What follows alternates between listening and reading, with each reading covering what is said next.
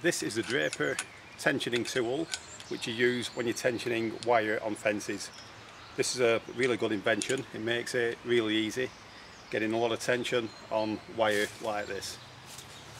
To use this machine, it's very simple. You put your wire in between the jaws there, and when you start applying leverage to the machine, the jaw closes, which grips the wire.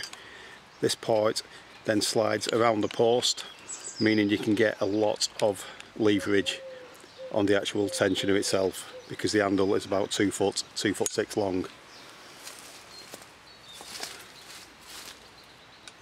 So to give you a quick demo, you put your wire in and get that part hooked around the post, and then when you pull on the handle you get an incredible amount of tension on your wire. So this is really handy for any kind of fencing, be it sheet netting or barbed wire or anything.